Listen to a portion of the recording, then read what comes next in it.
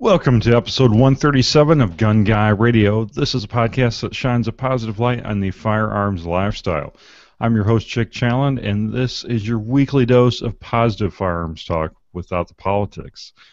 Well, just a few announcements before we get going here. Well, first of all, I have a guest, I guess. I want to introduce you, Paul. Paul Levy, special guest, Brown Owls product category manager. Hey, Paul. Hey, Jake. Good to be here. So, yeah, let's talk about Chicagoland listeners. Attention, next weekend, September 27th, is a bullpup shoot here in Waterman, Illinois. So, all-day event for the family. It's Saturday, September 27th. There's also going to be a zombie shoot event where you can bring your own competition rig for that. And I heard there also might be some full auto guns out there for you guys to pay to shoot. So I'll be there. Several of the other Firearms Radio Network personalities will be there, so it'd be cool to shake your hand, see you there. So put that on your calendar, September 27th. And then coming up in October is a Tough Mudder event for Dallas area listeners, Dallas, Texas. Jack and Carol of our Fat to Fit podcast will be doing a Tough Mudder running with the Firearms Radio Network Gun Runner team. And for more info, you can contact Carol over at carol@fatfithq.com. And they're also doing a listener meetup that I think it's a Friday. It's let's see here. It's October 4th is the Tough Mudder. I believe it's a Friday before it at PF Chang's in Dallas, Texas. More info in the show notes for that. That's going to be at 10 p.m. The listener meetup. So stay tuned for more. And you can now contribute to the Firearms Radio Network and Gun Guy Radio by shopping Amazon. So just click on the Amazon affiliate link before your next shopping trip, and a small portion of that goes back to the network. So let's get into the main topic here. So RockCastle 3-Gun Pro-Am recap, and we're going to talk a little bit about the gear here, Paul. So why don't you start us off with what is the RockCastle 3-Gun Pro-Am? Okay. Well, it's a professional and amateur 3-gun match held every year at RockCastle Shooting Center in Kentucky. So you got a good mix of pro shooters, Jerry Mikulik, all of those big names, and then the amateur side. That's where I fall, and everybody else has a chance to shoot on fairly similar stages. They did it a bit different this year, but you get some really cool stages. I believe it was 7 total. Not too challenging, but then again, it wasn't just some simple, plinking stages either. So it's a good mix of I guess, difficulty, and it's easy to step into as well. And there was about 500 or more shooters there. It's a big event. I believe it's one of the biggest 3-gun competitions in the country. You got vendors that show up that are there selling product. There's one vendor doing quite well. I can't recall who it was. They're selling ammo, primers, reloading components out of their semi-trailer. Our friends over there at DSG Arms, they're selling stuff. A lot of good vendors there. And you get to meet people in the industry, too. You get to meet people that you see releasing products or talk about products. So you can meet the owners or the creators of the stuff you got on your gun and get their input on why they did certain things, and give them your feedback too. Hopefully not telling them why their stuff stinks, but it's kind of a great kind of little meetup for the industry. Very cool. Yeah, I've heard RockCastle described as America's ultimate shooting sports resort. Yeah, it's big. It used to be a golf course. Of course, it's in western Kentucky, so you got this hilly, rolling countryside. There's a resort that's up on the top of the hill, or the lodge, which you drive up to, and it's an old hotel with a restaurant, and that's where everybody meets up for the prize table and announcements up there. But then the courses themselves, or the stages, they're all throughout this old golf course or in the timber. There's a sporting clays area too, so you get a good mix of terrain, and then it also caters towards whatever firearms you're shooting. So if it's a shotgun heavy stage, it's going to be over by a sporting clay. It's going to be open. There's almost timber walk stages where it's heavily wooded and that sort of thing. But there's also distance. I believe the longest the amateur shot out to was about 250 or so. Wow. I think the pro shot they shot a little bit further than that. They shot a little over 300. But in years past, it's gotten up to that 300 or so. So you should know where your rifle's zeroed prior to going. I would recommend that. But it's a pretty fun match, and everybody was great. Squad 5, whose squad I was on, all great guys. It's great for us because we get to meet the actual shooters, people using the products we sell, and we get to hear feedback about the good stuff we do and the stuff we do wrong, and it's a good opportunity for us to fix things. So it's on an old golf course. Did they keep a fleet of golf carts so you can go around to the different stages? They actually do. They have golf carts. They didn't rent them this year because it's so spread out. Is that the golf carts just don't get you to the stages quickly or in time. Although it was very well run this year. Actually, I've been to a few 3-gun matches, and what you run into with that number of people is one squad can really slow everything up. But They timed it so each stage was far enough apart. You had time to rest, relax, go back to the hotel if you wanted. You can go shoot the side matches where nobody really got backed up. So it went smoothly. I think we shot probably every stage either on time or early, that's probably the first time I've ever done that at a 3-gun match. And it was that was nice because it was probably 95 degrees there and humid. So I'm glad things went smoothly. So, yeah, I saw last year there was over 500 shooters there, almost 600 shooters there last year, and they said it was a pretty even split between pro and amateurs, about 250 or, well, give or take, for each. Did you see that there this year about the same? It was about the same. I know there was about 250 on the amateur because when I was looking at the rankings, I was making sure not to be 250. And I believe on the pro side it was about that same amount. And the good thing too with that many shooters though, you think, well, you're just not going to get any prizes. The amateur, let me step back there. So there's 250 shooters, and of course the top guys are going to get some prizes. Well, the prize table for amateur is actually random, so you can place 200th and still get you can win a firearm, and everybody does win something. You'll get something valued. I believe it was at least $150 or so. I got a gift card to one online shop for $100 from just bullets. Really? Everyone averaged that?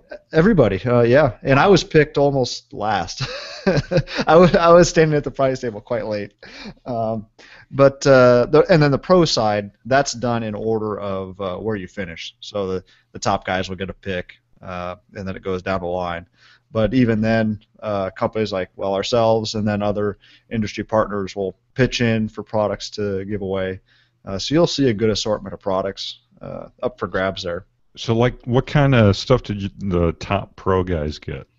The top pro guys get complete rifles or handguns. Same with the amateur. The top 15 people or so on the amateur get firearms. Oh, really? And probably the top 30 or so, I'd guess, on the pro side get firearms. Actually, a coworker of mine got a Paraordnance Black Ops 45, wow. And he placed like 5 spots ahead of me. So, so I got a Brownells magazine and a gift card, and he got a pistol. So that's how that works. It's a random draw though. So if you're really shooting, to place high and get a good prize, you want to shoot pro. If you're new to it, you're obviously shooting amateur, and you're going there more for fun, and that's where the random draw comes in. Very cool. So what kind of atmosphere is there like when you roll up the first day? How many days is this event? The amateur shoot takes place Friday and Saturday, and offhand I don't even remember. This was about August 20th or so. But it's always in kind of the middle of August, so keep an eye out for it later this year. Usually Brian knows that forum. They have a lot of updates early on. But as far as the atmosphere, it was 95. And it's just kind of I wouldn't call it festive, but everybody's intermingling. People aren't afraid to talk to each other, ask about gear and that type of thing. Stepping back to the days, I'm sorry. Friday, Saturday for amateur, and then Friday, Saturday, Sunday for the pro. Pro shooters only shoot, I believe, like 2 or 3 stages per day. They keep that spread out for whatever reasons. So if you shoot pro, you will stay all day Sunday, shoot, and then do prize table that evening. Saturday evening is the amateur prize table. So if you're shooting amateur, you can travel there Thursday, get registered Thursday evening, shoot Friday, Saturday, and then take off Saturday night or leave Sunday morning. So it's really not a big inconvenience as far as work goes if you live in the Midwest or even on the East Coast. Did I see that there was actually another three gun match shot the previous weekend there? Yeah, they shot the week before, and I think it was a DPMS sponsored match, and I Yeah. don't know the details on that one. I think it was a Midwest regional match by Okay. DPMS. Okay. So I guess some of the guys were there all week. Some of the pro guys, maybe. Yeah, some of the pro guys will go. Well, some of these pro guys they'll just go all summer and just cruise around the country and check out different matches. So that's what they do. So they get that benefit. But yeah, they also sponsor some other, or not sponsor, but they also host a variety of three gun matches. There are other matches. I think there's been just dedicated shotgun matches there, all sorts of stuff. So it's obviously a great place for shooting matches because it's so big. It's got the hotel on site, so you can do a lot of things. So you said side matches were there too. Did you check any of those out? I didn't shoot any of them myself. They had AAC was there. Our good friends there, Derek Smith. I saw him working that booth, and they were letting people shoot suppressed. I believe they had handguns and they had a submachine gun, just kind of plinking away. You basically get a magazine or two, so you get to shoot stuff. Not everybody gets to shoot all the time. I believe there was another side match where they had a PKM and they were shooting out at distance. Cool. That looked pretty cool. And in years past, there was a cave. They didn't do it this year because I think there's an endangered bat or something living in it, so they can't shoot it in anymore. But in years past, it was great because you'd go down there. I think it was a surefire stage, and you'd actually go through this cave, walk through it, and engage targets as you went. You'd have to light it up with your surefire light, identify the target, shoot. There were no shoot targets too, so it was a pretty fun stage. But yeah, now I don't think they do that one anymore. Were the targets bats? Not when I did it, so I don't know who found the endangered bats, but that kind of shut that down. Man, I tell you what. So yeah, it seems like there's lots of cool stuff going on there. Yeah. Says there is a shooting gallery complete with tannerite. Did you see any of that? Oh, I missed out on that one. Oh, Yeah, the explosives are always fun. They're probably doing it on this area. There wasn't a stage there for the amateur this year, but they kind of have like an old west town set up. There's they do. That's there's awesome. it basically looks like a bunch of storefronts, and then you can shoot targets down into this valley through the storefronts. So that's probably where it was at.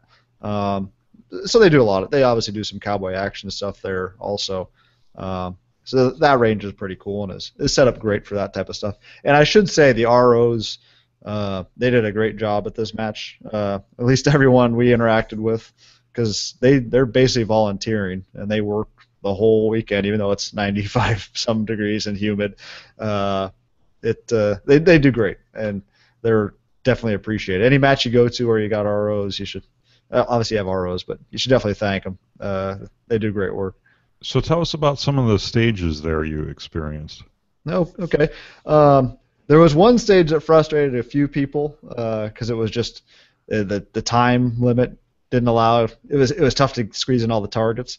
The time limit for every stage was 100 seconds, so you have to engage everything prior. So there's a time limit. So this is a little Yeah. different for some people that have shot USPSA or IU. Yeah, maybe I should just explain how it's set up first and go into Sure. the different classes and then the rules.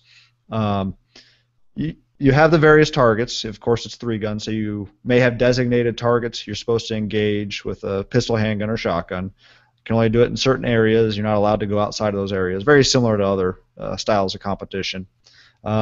The targets are scored similar to other pistol sports, where alpha one hit is good, or you can hit it two anywhere. Usually everybody sprays two or more at the pistol targets, and then your designated other targets, rifle, shotgun, and you're given basically it's time. So at the start, you'll hear the buzzer, and then you'll start engaging targets. You have 100 seconds then to engage all the targets, And then if you don't, it times out. And any targets you don't engage, they tally up your penalties for not hitting them or shooting the wrong targets and that sort of thing. So your score is actually your time plus any penalties.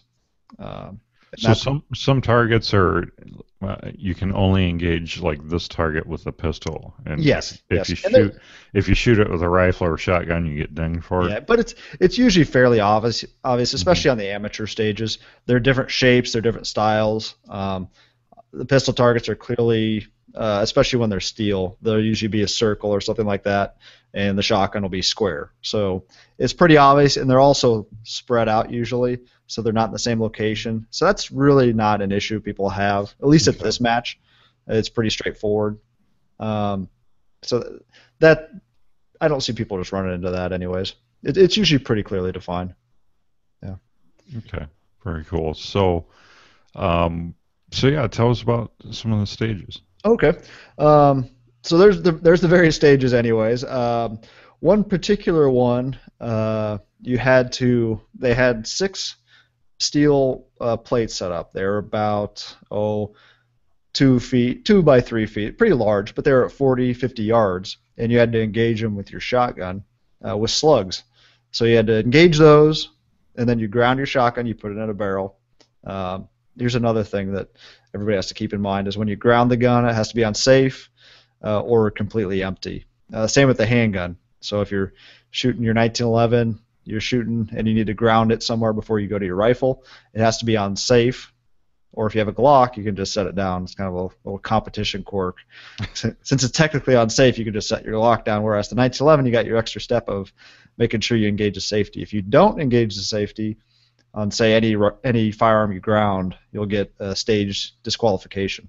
Oh wow. So you basically lose your score. So they're very strict, and this is any three-gun match I've been to. They're usually quite strict on safety. Back to the stage. So you engage those targets with your shotgun. You ground that, and then you pick up your rifle, and you can choose your shooting position. You can shoot prone, kneeling, standing, and you had to engage these steel poppers at varying distances. You had 100, 150, and then a little over 200. And they don't tell you the range, although some guy in your squad has a rangefinder and tells everyone. On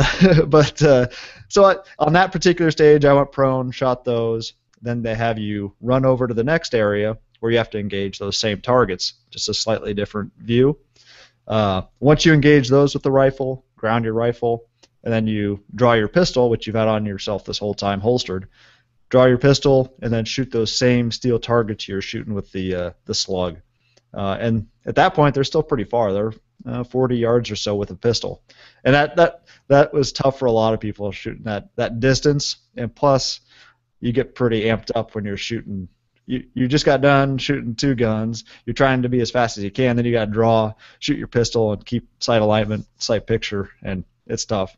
So that's one stage. That's a good example of throwing in all three guns and making a true three gun. Right. So if you're like running up on your time limit, is it Mhm. sometimes better just to do you have to stop when you hit your time limit, or can you keep going and take a penalty for going over? Yeah, you need to stop Okay. because once the time goes, actually on that stage, I shot my last round just like a split second after the buzzer went off. It's not like that's a bad thing, but the RO wants you to stop because anything Okay. after that, it doesn't matter. So You're not getting. you have to stop. Yeah, Okay. you have to stop also because they need to score what you did and didn't hit. So if you continue to shoot, Oh, that's they're true. not going to be able to tell what you did and didn't hit. So there's that. Yeah, and also there's different people that just try and figure out, well, and you want to keep this in mind when you're shooting, especially if you have trouble. Say you're shooting at that 200-yard target and you're not hitting it, and you're just dumping rounds, 5 rounds, 10 rounds all of a sudden. You need to decide, okay, I'm just going to take the penalty on not hitting that and just move on. So that factors in. So you got to keep that in the back of your head when you're shooting. On that stage, I actually went to the kneeling on the second rifle set and started shooting, and I just wasn't comfortable. And maybe I should have just moved on, but I just went prone instead and just made sure I hit him and then kept going. But then that just added a bit more time. So should have gone prone to start with, but then again, do I leave and just get up and shoot the pistol? That's something you gotta decide right there in the moment. Right. So So were all the stages you said 100 seconds? Right. Yeah, all stages were 100 seconds. Some stages took 40 seconds for most people to complete. A lot of people timed out, like on that one, or they took 90 seconds. It varied. And not all stages were all three guns either. Some stages, there was a shotgun only stage where you start out and you shoot clays. You shoot 5 clays, then you shoot. So right after you shoot aerial targets, you have to go and shoot ground targets, and then switch to buckshot on some, and engage these poppers at 40 yards with buckshot. So you got to think about how am I operating this shotgun? How is it loading? What rounds in there right now? That type of thing. So that was a pretty fun one, and it's kind of fun watching three-gun shooters try and shoot clays because they're not all Yeah. they're all going to the trap range. And then there's some that are heavy, just handgun. There's some that are handgun rifle only. Some that are handgun shotgun. This particular event this year was fairly heavy on the shotgun. I think that's probably due to ammo just being cheaper for shotgun, and they didn't want to make this an event that just wasn't affordable for people. So that's probably one reason they relied heavily on the shotgun. And also the shotgun's just challenging because you gotta get good at reloading. And now there's so many guys. That's what really separates some of the good shooters or makes up a lot of time is if you can throw those shells in quick, or if you're fumbling there just doing one at a time, it's going to really show. The men from the boys. Yeah. I would have been terrible if it was shotgun heavy. Yeah. Well, and really with we'll get into the gear in a bit, but the loaders that are out there now, you can buy some basic loaders that can make it really easy if you just practice. Get some dummy shells and just practice. Like the week or two before, I'm terrible about practicing much ahead of time, but the week or two before I was practicing with dummies in the basement, just getting them in there so I'm comfortable. I know where the shotgun is and get a feel for the how it's loading. Yeah, some guys you could tell they didn't either zero their guns or see if guns were functioning before they left. So some stuff can get ugly. And it's not exactly a high round count event, but it's just, I don't know if it's the stress or what, but you see a lot of people either not manipulate the firearms properly or they just go down just because they weren't keeping tabs on them. So you see a variety of things. So you definitely need to know your firearms. It's a good test of that anyways, just getting muscle memory down and making sure you're shooting right. So, yeah, what was your favorite part of the weekend then? Favorite part of the weekend. I really like the rifle heavy stages. I really enjoy shooting rifles, so those were great. But probably the favorite part was the squad, interacting with those guys, because you're waiting for the next stage to start, or you're resetting targets so the next shooter can go. And you're just BSing with these guys, and these are people you never met before, but you all have one thing in common. That's an interest in guns. So that was really at any 3-gun match. That's really been the case. So if you're worried, really any match you go to. Yeah, that's a great. If you're worried about going to 3-gun match, I was hesitant about going to my first one, just because you don't feel like you're going to know anything, you're not prepared, but really everybody was in that same position and everybody helps out. So it's not, if your shotgun goes down, somebody will lend you their shotgun. If something breaks, they'll help you out. They'll help you fix it. So that's a great thing about these events anyways. And I'm sure every shooting event's like that. But yeah, for sure. Yeah, it's always a great bunch of guys. So if you haven't gone to any competition, don't hesitate for sure. Yeah. My first 3-gun, I didn't have. I don't think I had any shell holders at all. And doing the cargo pocket reload. I was going to do the cargo pocket reload, but there was a really cool guy there that he had some extra shell holders, so he let me use those, and it was great. So yeah, and at the previous match I went to this year, CMMG, one of the stages that was shotgun heavy, they knew people weren't going to have enough shell loaders, so I actually had to borrow shell loaders at the match, which was nice, and that was well thought out. But yeah, any match you go to, if it's 3-gun's gear heavy, so go with what you have or just do the best you can. People will help you out or tell you what you can do better on. So you should never worry about. Right. Well, and sometimes it may be better going that way because then you can see what works and maybe buy the right gear the first time instead of buying stuff that might not work for you. The big thing. if you're going to go to a 3-gun match, the big things I would recommend is make sure you can handle the gun safely. You don't want to get disqualified. Um, it's happened to a lot of good shooters for doing silly things, but you want to be able to have confidence in how you handle the gun, and people around you want to have confidence in you handling the gun. So know your guns, how they operate. That's a big one. And then just listen to the ROs. They'll give you direction on when to load. And I will ask, even though that's what everybody else did that stage, I'll ask, can I load? Can I chamber around? Just ask the ROs, and they'll steer you in the right direction. And that's really it. And just check the round count, what you need, what you can't bring. Usually they don't want you to bring a steel core or steel jacketed ammo. A lot of foreign ammo has a bimetal jacket. They don't like that just on the steel targets because it dings them up. But just check the rules. It's not too crazy. I should elaborate on the different classes too, because it varies at each event. 3-gun is mostly the same though, as far as what they offer. There's open, tack optics, and then tactical irons. Those are the big three. Then there's usually a heavy metal. This one didn't have heavy metal this year. But open is basically you could put whatever you want on your gun. You can have a red dot on your pistol, optic on your pistol.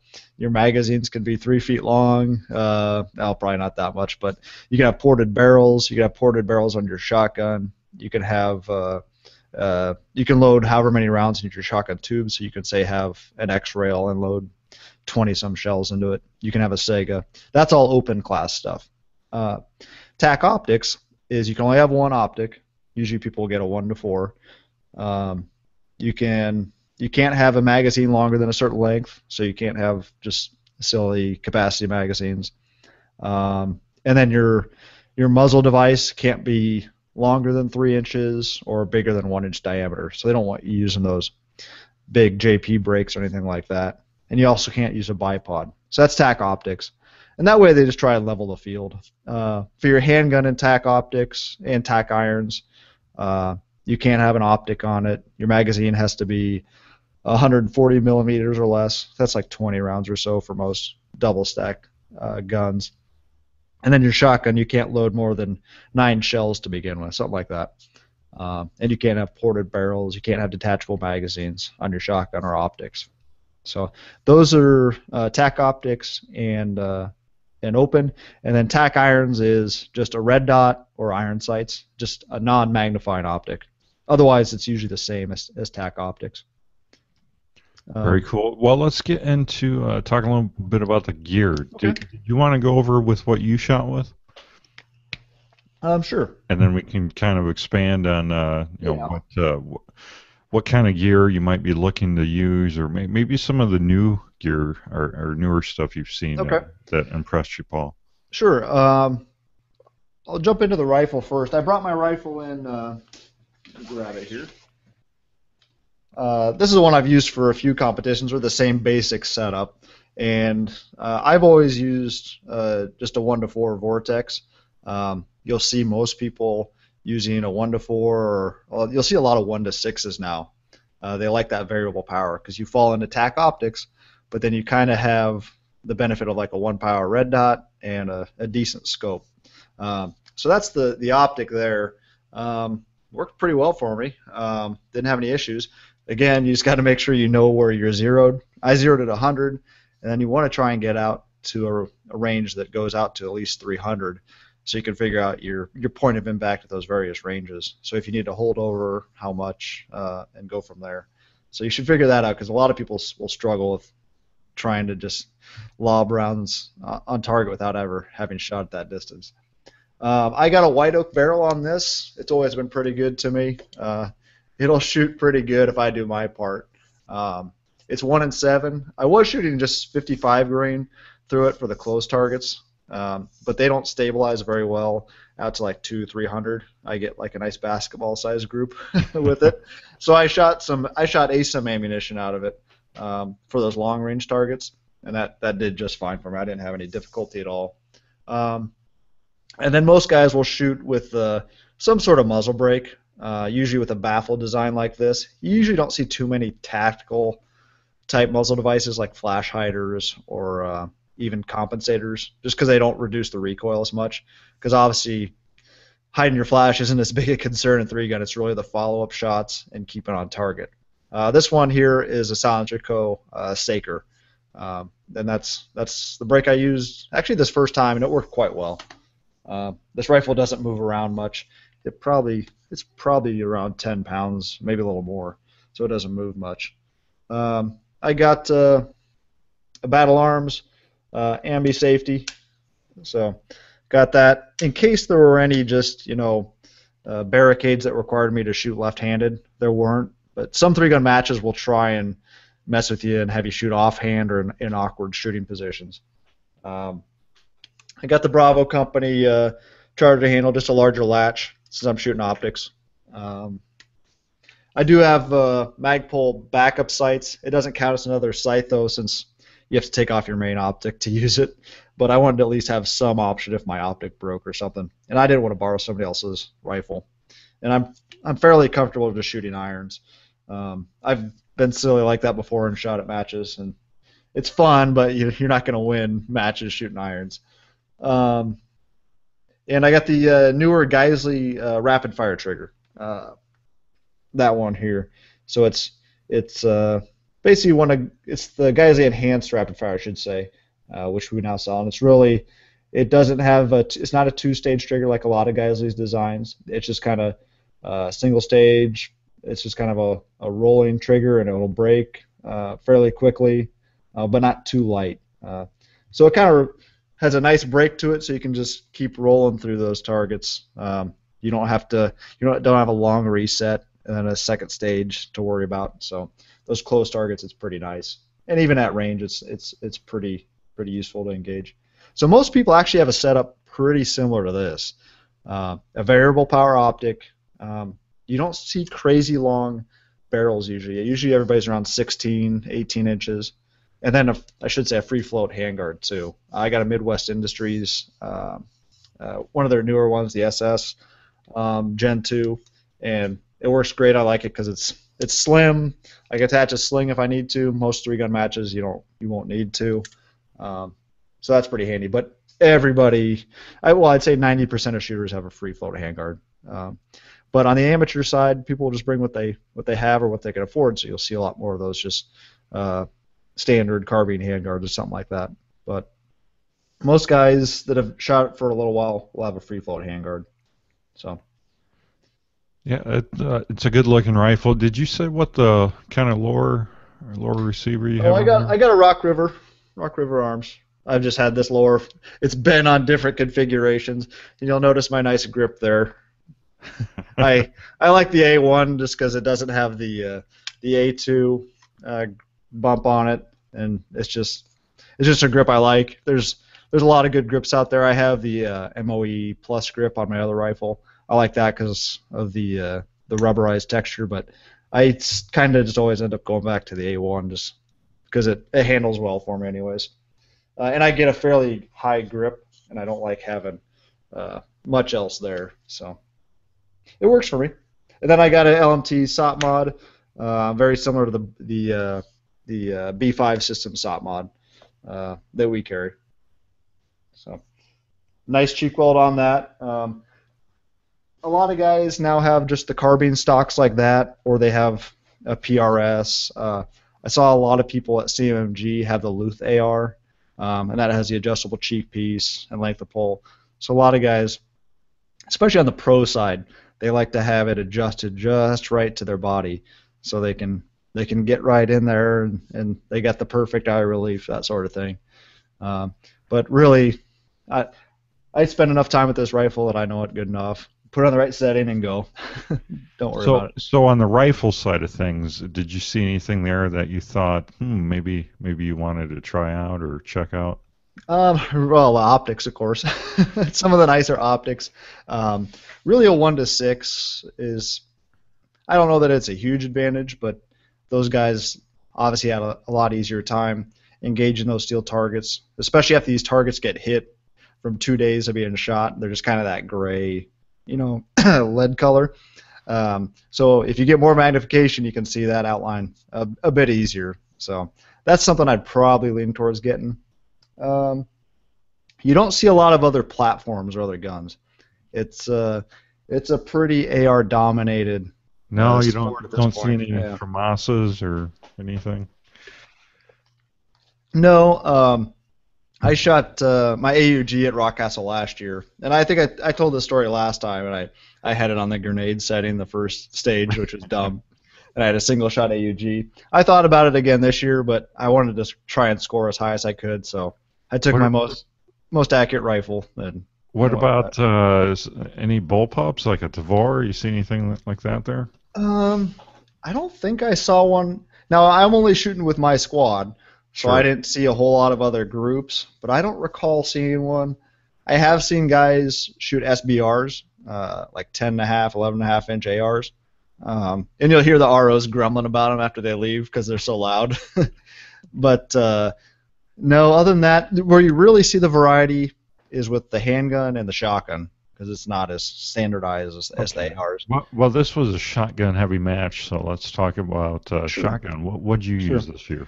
I didn't bring it in, but I shoot an FN SLP, and it's basically already set up for 3 gun pretty much. It's got a vent rib on it. The capacity's 10 shots. I got a Nordic extension on it. Almost everybody has a Nordic components extension.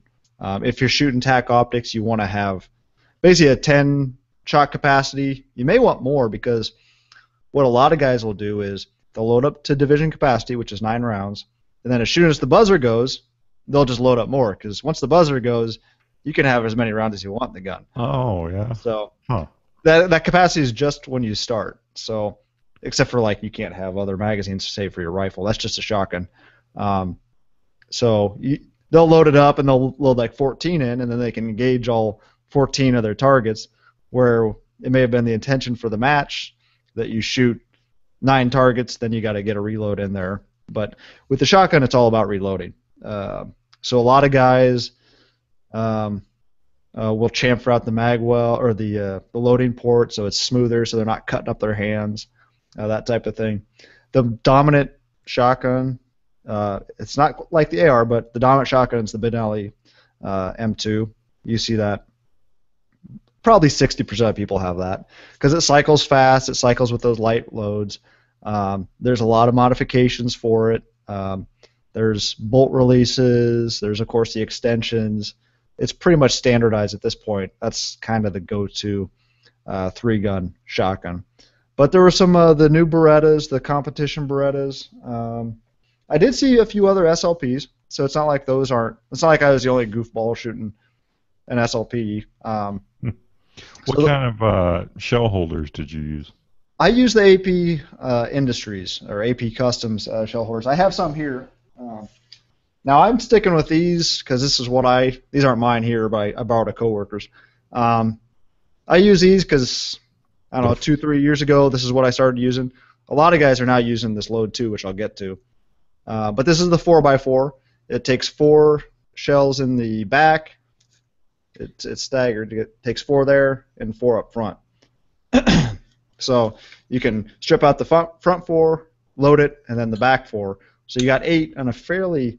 I should pull that up. You load the front 4, the back 4, and then it doesn't take up much space on your belt.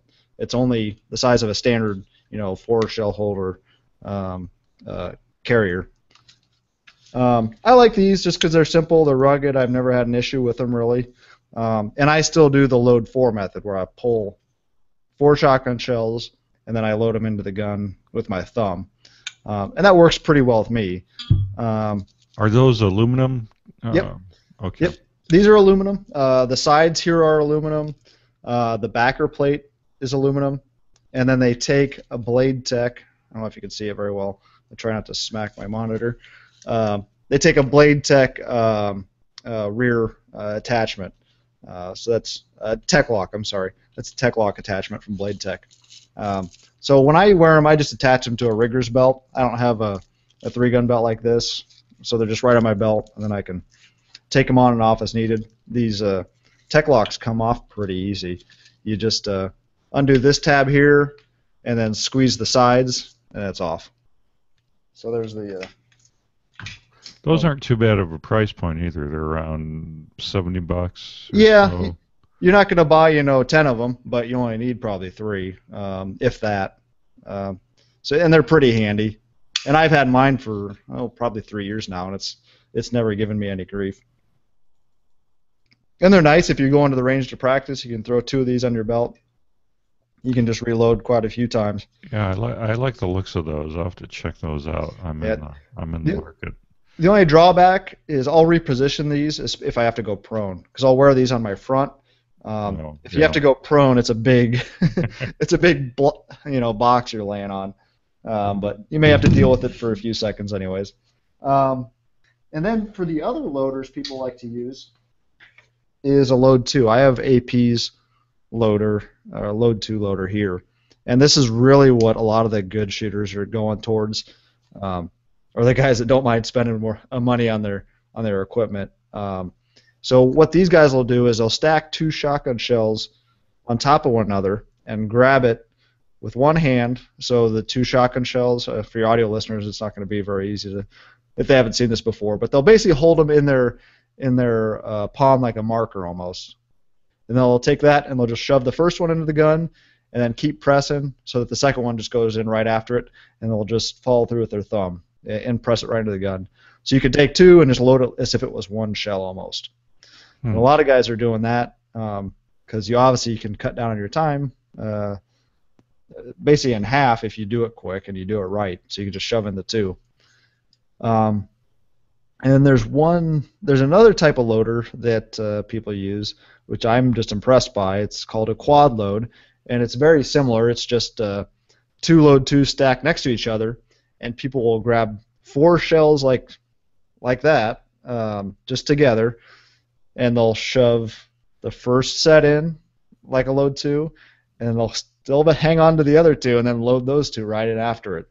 So they just shove 4 in right after one another, Man, which I'm amazed. Yeah, take practice. I'd be dumping shells. I even drop shells with the 4x4 sometimes, or the load 4. But that's what guys are doing now, and the really good shooters, they'll have a shotgun loaded in just no time. It's like, did they even load it, or how do they have a full shotgun again? But again, that's what can really make up time with the shotgun. As far as the shotguns themselves, you see a lot of just vent ribs usually. You don't see a lot of just peep sights or anything like that, because if you have to shoot clays, it's kind of difficult. And I was shooting slugs out of my SLP, no problems. If you know where you impact with your vent rib, it's not a big deal. And they do require that you shoot a certain weight of a shot, just so you're not beating up their targets. The big no-no is don't shoot your slug at like the close targets or non-slug targets, because you'll be paying for steel targets if you do that. So, what kind of extension tube do you run? I shoot a Nordic Components. Okay. On the SLP. Yeah. You probably already said that. Yep. Pretty much everybody there was shooting that. If they weren't shooting that, it was because it was factory on the gun. You do see a lot more guns coming from the factory pretty much set up for 3-gun. I got a coworker that shot a Versamax, and that was pretty much ready to go for 3-gun out of the box. So that's pretty handy. Really, any extension tube will probably work fine. I just know Nordic makes a good product, and that's what I go with. Yeah, I see. Mossberg sells high capacity kits now, and so you see more mainstream companies doing it too. Now, you don't usually see a lot of pump shotguns. You see pretty much only semi-auto shotguns at 3-gun matches. On the amateur side, you'll see some pump guys, or if they're shooting heavy metal, which this match didn't have. That was one of the classes I forgot to elaborate on, is heavy metal, and that's you're shooting 308. Can't shoot more than a 20-round capacity magazine. Has to be iron sights. You have to shoot a 45 single stack, or no more than 8 rounds. Then you got to shoot a pump action 12 gauge. So that's heavy metal. I shot heavy metal optics at CMMG, and it's heavy tack optics. So I shot my 308 with an optic, and then I could use a 9mm pistol and a semi-auto shotgun. So that was kind of fun. I didn't have to worry about the 45 or the pump shotgun. But heavy metal, that's tough, especially when the stage designs are so fast, and then you're pumping, and then you got to reload your 45. You'll see quite a few guys shooting 1911s though. I guess we could dive right into the pistols. Yeah, let's go for it. You do see a few guys still shooting the 1911. I had a coworker shooting over Phil from Sinclair. He brought his 1911. He was shooting that. You'll mostly see Glocks now though. Glocks, and then you'll see a mix. I guess for the 1911, I'd count the STI guns or the double stacks. You'll see a fair amount of those because the guys that really put money into it, that's what they go with. Because you got the capacity, you got the accuracy, you got the smooth action, you got a beautiful trigger. So that's what those guys go with. But really the cheap entry-level option, if you get a Glock 17, a Glock 34, it's kind of hard to beat that. I shoot a Glock 34, which works well for me. I saw a few XDs and MMPs. Really all the modern service pistols, you'll pretty much see them out there. Outside of that, I saw one CZ75. I'm sure there were more, but you don't see much variety there either. It's modern service pistols, 1911 double stacks, and that's really it. That's interesting. I'm curious what it's going to be like, 3 to 5 years from now, because we've seen a lot of companies come out with, polymer 5-inch competition, length guns. Walther, FN, several more companies too. I'm not thinking of right now. Yeah, I'm kind of curious to see if like the HK, that VP9, catches on because that's a service. The only limiting factor there is the magazines. Your magazine, I think the VP9 only holds 15 rounds, whereas a Glock 17 you got 17, and then you can add on all these grip extensions, and you can get to like my Glock 34. I have a Terran Butler extension, and I could fit 22 rounds in the magazine. You're not going to be able to do that with a VP9. You got to fit a reload in there where I can probably shoot all my pistol targets. The Walther PPQ, I've heard that has a beautiful trigger. Mm-hmm. So it'd be interesting to see how some of these guns, catch on and pick up steam because there's so much competition now. I'd like to see it. That'd be neat to see, anyways. I like all the different guns. Yeah, for sure. So, you see any crazy handguns out there? No, I didn't see anybody shooting. I didn't see anybody shooting like an AR pistol. You're not allowed to, anyways. But no, nothing that was really bizarre. And you'll see guys that are just obviously they shoot pistol competition a lot. Because they'll shoot okay on everything, the rifle, shotgun, and then the pistol they just smoke it. They'll just have no problem. They'll just barrel through, not miss. But no, I didn't really see anything particularly odd. You usually do see people that paint up their guns, like they'll paint them all one color. They'll be bright colors, that type of thing. So you'll see that, which is neat. But no oddball guns. I'm thinking myself, I might shoot some older guns coming up. I might shoot my high power or something like that just for fun, Right. But you don't see a lot of that. So what's maybe the biggest pistol upgrade people do? Probably sights. Sights or triggers. It's probably a toss up there. Usually most guys shooting 3-gun have a fiber optic front at least, if not a fiber optic rears. Sights are so much on personal preference. I usually see that. For triggers, it's usually some sort of light trigger. 1911, obviously, people just do the trigger job or do something there. Like my Glock, I have a Glockworks trigger in mine. So usually people don't leave them just stock. For the M&Ps, they'll do the Apex Tactical Kit, the XD, the Powder River Precision. So that's usually what people do because you're shooting so fast, or you're trying to. If you could take out any question of extra trigger pull or movement in the pistol, you want that gone. You don't want it too crazy light though, because you are doing a lot of movement and you don't want to DQ yourself on a stage. Just DQ is disqualification. You don't want to do that on a stage because you had a hair trigger. I should mention on the for the pistols, um, almost everybody shoots a holster like this um, with a level, I guess you call it a level 2 retention. I'm kind of not up to speed on my levels of retention here, but it'll be clipped in place by just friction or the clip on the holster. There, you see pretty much everybody shooting a Kydex or a polymer holster. You sometimes see a guy shooting a leather, but if you're running around shooting a rifle and shotgun first, you don't want to run the risk of having your pistol flop out of its holster because that's a DQ. And if you had a round chamber, that you're dropping a loaded gun, and you can get a match DQ. That'll kick you out of the match. So you want to make sure you got a holster that is not going to that's going to hold your pistol well and it's going to retain it properly. On mine, I have a Blade Tech. This is a Blade Tech right here. I have a Blade Tech with the extra level 3 retention with the top strap that goes over, just because that's the last thing I want to happen. I'll take the extra second to detach the holster retention and draw it. Right. Well, we're going to have links in the show notes for a lot of this gear we talked about, links to Brownells, and so you guys can check it out, especially if you're thinking about getting into competitions like this, or you just want to do some upgrades.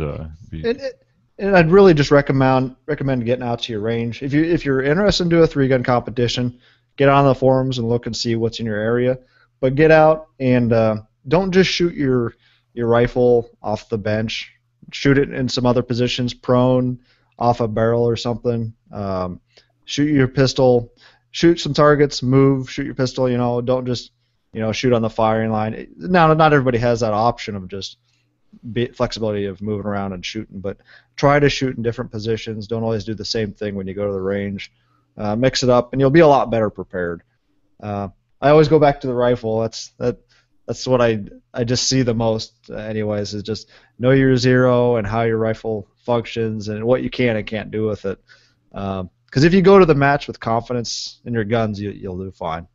Right, for sure. Yeah, good advice. So, yeah, that about wraps up the main topics. So let's talk a little bit about Duluth Trading Company, a sponsor of this episode. So, Paul, have you seen Duluth Trading Company's ads and stuff? Yeah, I like just how they're drawn and sketched up. Pretty cool. Yeah, they have really good branding, really pretty hilarious too. And cold weather setting in. It might be time to start looking for some flannel, and they have their Duluth Trading Company free swinging flannel. It got a little chilly this week, and I actually broke out the flannel myself. So there you go. It's really, really good quality.